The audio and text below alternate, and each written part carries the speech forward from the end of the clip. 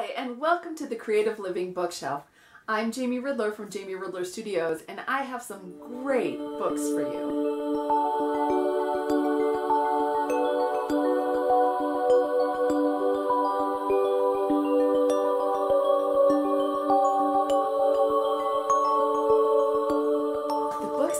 On my bookshelf right now, I am so excited about. In fact, some of them I have been reading really slowly because I really wanted to savor them, and I kind of don't want to finish them. So first, let me start off with a writing book. This is called Wild Mind by Natalie Goldberg, Living the Writer's Life. Now, I've talked about Natalie Goldberg books before, and she's been on the Creative Living with Jamie podcast. I really have learned so much from Natalie. And one of the things I love about this book is it is really short chapters in which she tells a story or illustrates something about writing and then gives you an exercise to explore. I always love the way that Natalie so succinctly and evocatively brings us to moments of illustration.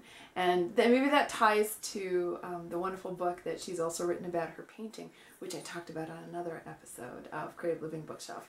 And I wanted to share with you a little something about from the book.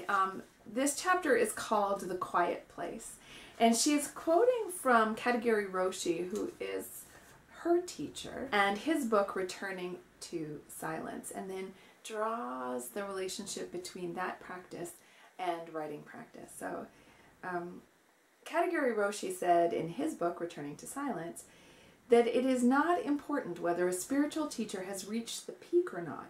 What's important is how he has digested the truth he has experienced, and how much this truth is manifested in the teacher's life moment by moment. And then she says, this is true of writing too. How much have I digested everything that I know and am, so that when I write a sentence, it comes out silent. And what I mean by silent is that it communicates directly to your heart and mind. There aren't any squeaky words that don't fit. Words that are afraid. So you can see how this is an incredibly inspiring book for writing, but also life, the writer's life. I'm thoroughly enjoying it, and I hope you will too. And speaking of the writer's life, I am in love with this book by Sarton, Journal of a Solitude. Yeah, Sarton is a writer, and this is literally her journals of her life living alone. The very first introduction I had to this book, it was so funny because it was just a simple thing talking about the birds that she sees in her garden and the plants that were blooming, and it brought tears to my eyes because I felt so brought to that moment, and it was a familiar moment to me too. And it reminded me that in our own backyards and in our own life, you know, the things that we take for granted are actually sacred and interesting. And so I may take for granted that I sit in my backyard in this city and that squirrels go by and I hear these birds and I watch my peonies bloom, and that is the unique landscape of my life. And so when I'm reading about the unique landscape of May's life, it reminds me of how special that is. And I think too, just like with Natalie Goldberg, there's this intersection of what it means to be a writer, a creator, and what it means to live your life. And so I'm just going to read to you the very first paragraph of May Sarton's book. Begin here. It's raining. I look out on the maple where a few leaves have turned yellow and listen to Punch the parrot talking to himself and to the rain ticking gently against the windows. I am here alone for the first time in weeks and take up my real life again at last. That's what's strange, that friends, even passionate love, are not my real life, unless there is time alone in which to explore and to discover what is happening and what has happened. I've been blogging for a long time, and this had some resonance for me, particularly with that form of expression, that there's a way that we live our lives, and then again, like Natalie said, we digest it, we process it, we turn it into our creation and offer it out into the world. And that has been a powerful thing for me in blogging, and I can see that this is, I mean, a blog is a journal, right? And that's what I love about reading May Sarton's journals too. And speaking of the garden, I am in love with this book, Second Nature, A Gardener's Education by Michael Pollan. And one of the things I love so much about this book is it is also an intersection. It is an intersection of memoir and intellectual thought. I love how Michael writes about his own life in gardens from when he was a little boy until now as a grown man, experiencing what it's like to build a garden himself. But he really situates that conversation, that personal story, in the history of gardens and what they mean to us as a culture, particularly in the United States. What yards mean. One of the conversations I particularly love is his defense of the garden, in particular in the context of our romantic view of the wild. He really takes a stand for the power and the beauty of the garden. And to just give you a little bit of a flavor of what the storytelling aspect is like. See, this touched my heart so deeply too, because it took me back to the garden. My first garden was a place no grown-up ever knew about, even though it was in the backyard of a quarter-acre suburban plot. Behind our house in Farmingdale on Long Island stood a rough hedge of lilac and forsythia that had been planted to hide the neighbor's slatwood fence. My garden, which I shared with my sister and our friends, consisted of a strip of unplanted ground between the hedge and the fence. I say that no grown-up knew about it because in an adult's picture of this landscape, the hedge runs flush against the fence. To a 4-year-old, though, the space made by the vaulting branches of forsythia is as grand as the inside of a cathedral, and there is room enough for a world between a lilac and a wall. Oh, that takes me back so much to my childhood, to the gardens we had in Montreal, to the gardens that my mom insisted on taking us to everywhere we traveled. And when I was young and we would go to these botanical gardens, I sort of thought, yeah, they're okay, you know, a little dull. And more recently, when I've traveled and I've stopped at a place like that and I've watched the kids run around and play, I got it. You know, I got it that it was being immersed and connected to nature, to beauty, and freedom. And that's what it reminds me of. So this book has been an absolute delight for me. It's left me thinking a lot. And this is one of the ones I'm reading really slowly because I don't want to finish. I also want to introduce you to Flow Formula, a guidebook to wholeness and harmony, which is written by Sunny Schlenger, who is a friend of mine and has also been a guest on the Creative Living with Jamie podcast. And this book is Sunny's labor of love. This is a lifetime commitment to the pursuit of flow. Sunny's originally a professional organizer and she is an author.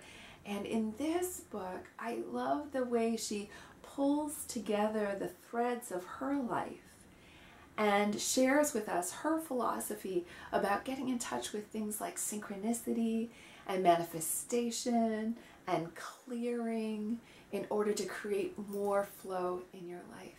I think maybe I can see the theme in all of these books about the place where our life philosophy comes out of an organic relationship to the life we've lived and what we believe. And Sunny truly shares this. And one of the things I love about this book is you can really hear her voice. She shares wonderful personal stories that make me laugh and that make me think, and so and really inspire me to think more about paying attention to and allowing flow into my life. Another book that's really made me think, actually it's really contributed a lot to my creative life, is Shooting with Soul by Alessandra. Now, I love Alex, and this book you can clearly see just from the cover. It's just filled with gorgeousness. Like, it's a beautiful, beautiful book that really shows Alessandra's gift for photography.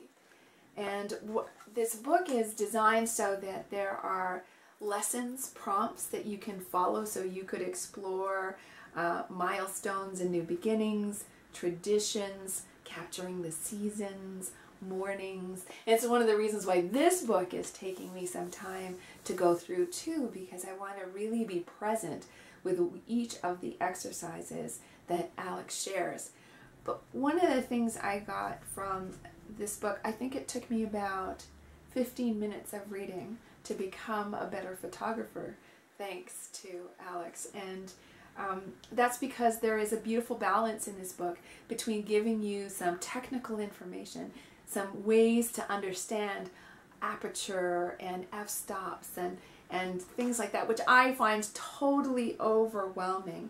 And I found Alex's explanations of things like ISO and shutter speed really helpful and clear. In conjunction with that are these wonderful opening, creative ways of seeing. And the piece of advice that really made that difference for me, and I can honestly see it in all of the photos that I took in my recent trip to Holland, was to slow down and think. There's a way that Alex is encouraging us to connect to the moment and then to feel into what is it about this moment that I want to capture in this photograph. It feels like magic to me.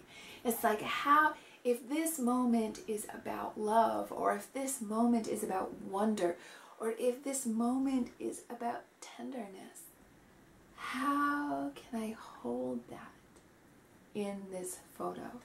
So she's opened up a whole new world to me with photography in this book, and I'm really, really thankful for that. And speaking of opening up to a whole new world, Flora Bowley's book, Brave Intuitive Painting, Let Go, Be Bold, and Unfold, an incredibly beautiful book. You know, if you are a fan of Flora's painting, and honestly, how could you not be, then it's just a delicious delight to open up this book and peruse through it. This book also, I can totally see a theme of what I'm being in love with right now, really combines Flora's philosophy of being bold and being in the moment and experimenting and seeing what happens. That reminds me of Sunny's too, right? Being open to the intuition, to the connection, and allowing it to flow in your life. And also, she gives us some technique places to take off from. One of my favorite things in the book, because I'm a relatively new painter, and I still feel sensitive. I still have my tenderness around the visual arts, but I love it very, very much. And so one of the things I love is she goes through a section of suggested tools, and some of them are a bit untraditional, and I love that too. But not only does she suggest a tool like rags, and then she'll explain how rags could be used in painting, but then she gives you prompts too. So wrap the rag around your pointer finger and drag this finger through the wet paint to reveal the color beneath. Add wet paint to your canvas with a rag. Bunch up your rag and drag it through large areas of wet paint. Like, so she doesn't just leave you like, yeah, you can use a rag. It's like, and of course, when I read things like that, I want to try it. And this is one of the things I really want to encourage people to do when you watch something like Creative Living Bookshop. If you pick up this book, and I hope you do with all of these books, don't just read it, do it, live it, try it, experiment it. Let these books be a springboard to your creative life. Paint and experiment with flow and garden and keep a journal and grab your camera and let it be the beginning of a grand adventure in your creative life. I am so glad that we are on this creative living adventure together, and if you haven't already, please come by Jamie Ridler Studios at openthedoor.ca and join up. That way we can stay connected and continue this beautiful, beautiful journey. I am Jamie from Jamie Ridler Studios, and I hope you enjoyed my Creative Living Bookshelf.